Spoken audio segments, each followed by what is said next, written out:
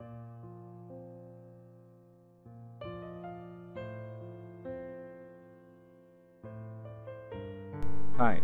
this is Karthik from Fisherman Training Institute, Salala, Oman. I welcome you all for this session.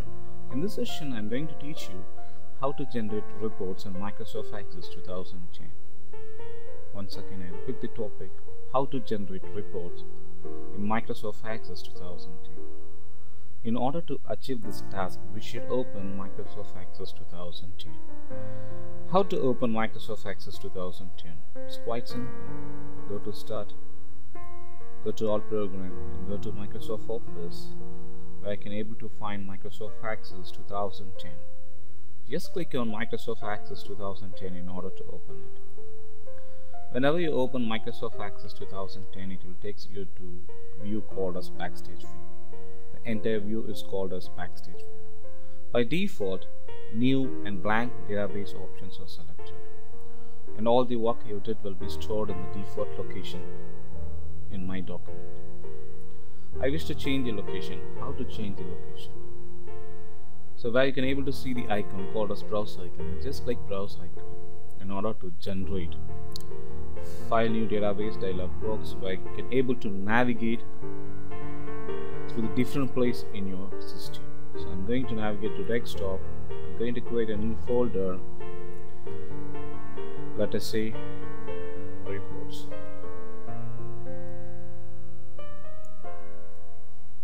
And click open in order to open the folder. And provide a database name. Let us say report. And click OK. And click create in order to create a database. Whenever you click create icon, it will generate the database and a default table called table 1. Either you can navigate through create tab and use table in order to create a table, or else you can use table 1 in order to create a table. Now I'm going to use the table 1, so select the table 1, go to home. I can able to find view, just click view and switch to design view. Whenever you switch to design view for first time, it will ask for the table name. Provide the table name. Let us say student DB. Click OK. And by default, the first row will be assigned with primary key, and field name will be ID, and data type will be auto number. You can able to change it. Now I'm going to change it as a student ID, and it is going to be number. Let us say student ID, and let us say student name, and anyway name is going to be text here. It's a student name, and next comes the English mark. It's going to be number. Let us say English marks, and next is math. It's going to be number. Let us say math marks. And IT, it's going to be number, data type, and IT marks. Now you want to calculate the total. How to calculate the total? So total is going to be English plus math plus IT. So in case of data type, use calculator in order to do this. And here, this expression builder, you just type English plus math plus IT and click OK. So now total equal to English plus math plus IT. Okay, and let us say average. Anyway is going to be total divided by number of subject. So the total is English plus maths plus IT. How many subject? 3 subjects. So again use calculator. Let us say average is total divided by 3, and click OK. And now average equal to total divided by 3, and save all the information and close this. Now double click this table in order to enter the value. Let us say 1, let us say student name, enter the English marks, max and IT. Use the tab, so automatically the total and average will be calculated. And second, enter the values, so automatically the total and average will be calculated.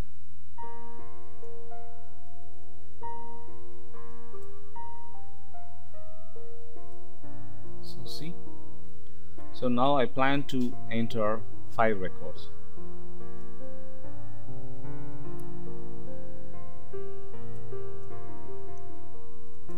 And there is no need you want to enter the same value what I am using right here. You can use the values as you like.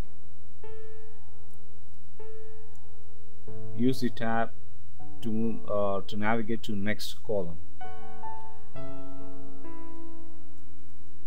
And okay, now save this information. Okay, now the information is ready. Now how to generate a report? Okay, so select the table, go to create, where you can able to find report wizard. Okay, once again I repeat, ensure that the table has been selected first, and navigate to create tab, where you can able to find report wizard. You just click on report wizard. So when you click on the report wizard dialog box will be opened, where you can able to find table and queries. So here is the table name, and here is a list of available fields. Either you can select the field, you can insert. Either you can select, okay, I need this, select the field, insert. Or else if I want to insert all the fields at once, you can use this. Okay, I want to remove this IT marks. You just remove it. If you wish to remove all the fields at a single stretch at once, use this option. Now I wish to add all the available fields, and click next, and click next. So now if you want to sort, for example, I want to sort the IT marks in ascending, and I want to sort max marks descending. Like this you can able to do for all the fields. And next, and either column you can able to see the layout or tabular or justified. I'm going to use tabular. And next, and let us say the name report 1, and finish. Now the report has been generated. If you wish to edit the report, close the preview. Now this is your design view, where you can able to edit all the details. Okay, you can select and you can edit the details as you like. So I'm going to do some small changes.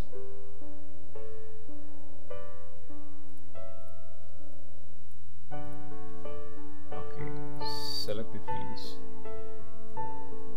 and move it. Now I'm going to select these fields. Select all the fields at a single stretch and go to home. Let us see left alignment and make it bold, and change the font to Look Antiqua. Font size is 12, and then save it and just double click in order to view.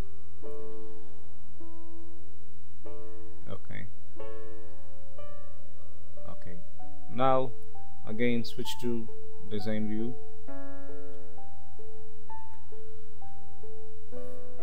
Okay, now you can able to change the property. For example, I need the student ID first. Okay, you can able to navigate this and select this and move it around.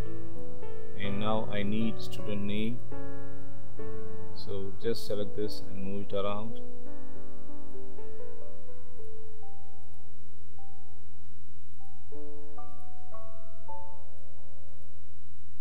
Okay, and now select the Mac and move it around.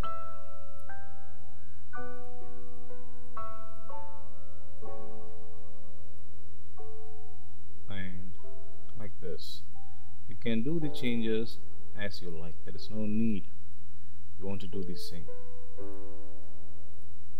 Okay, now it's fine.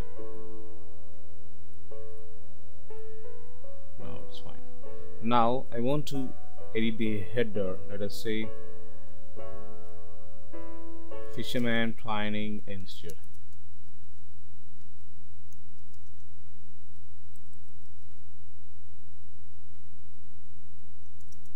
Salalah. Now I want to change the font. Just select the text, go to home and make it bold and make it center alignment, and select the text, change the font and font size, and now double click in order to view it. Okay, fine. See now see the ID because it has been sorted. Okay, now I'm going to create one more report.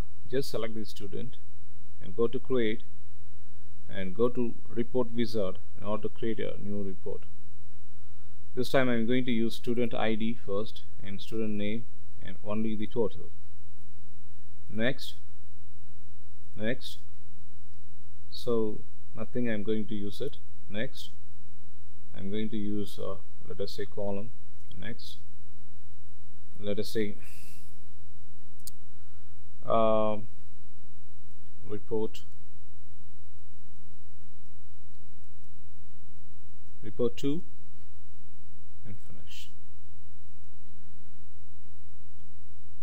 So you see the report has been generated, and it can switch to design view and you can edit it as you like. For example, the student ID and student name. Okay, then I'm going to decrease the size of the student name. I'm going to select this. I'm going to move it around.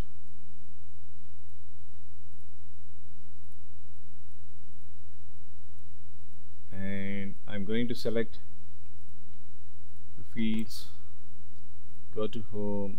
I need to fill with some colors,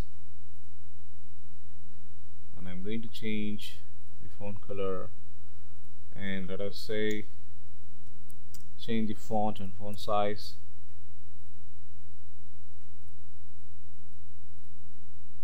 and now save the information and double click in order to view it. So now see your information is running. Again, I'm going to create one more report. So first select the table and then go to create and go to report wizard, and this time select all the fields and next. Okay, and next, see if you want to move it, or you can move it. Next, and this time justified. Next, and let us say report 3, finish.